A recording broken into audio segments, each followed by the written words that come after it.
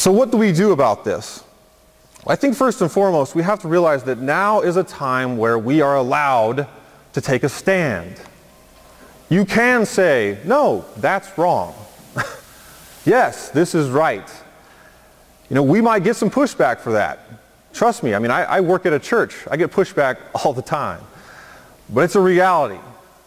We now live in a time where we no longer can sit back and just let things happen. It's the men that were built to fight. It's the men that were built to be leaders in their homes. And I would argue that now is the time to take a stand before we see some worse things than what we're seeing today.